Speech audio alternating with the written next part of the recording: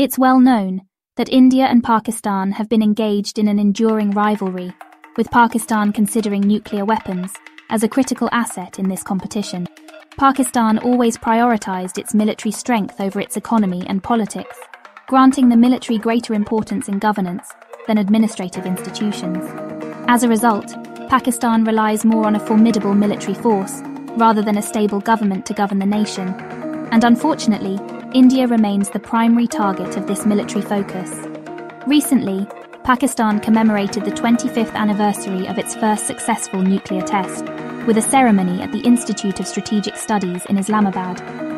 During this event, retired Lieutenant General Khalid Kidwai delivered a speech discussing Pakistan's long-term nuclear policy and emphasizing their preparedness for a three-pronged defense against India, covering land, water, and air scenarios.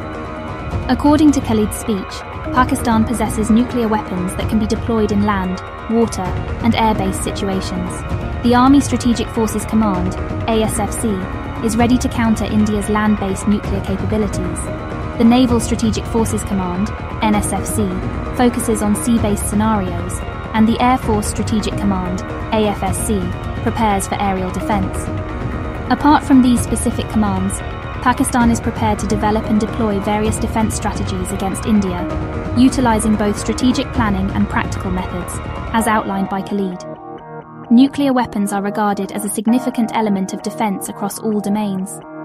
There is a belief that Pakistan has established a nuclear shield to deter adversaries, particularly India. Recent developments in Pakistan's military strategies include the zero-range capability, involving the placement of nuclear landmines along the India-Pakistan border.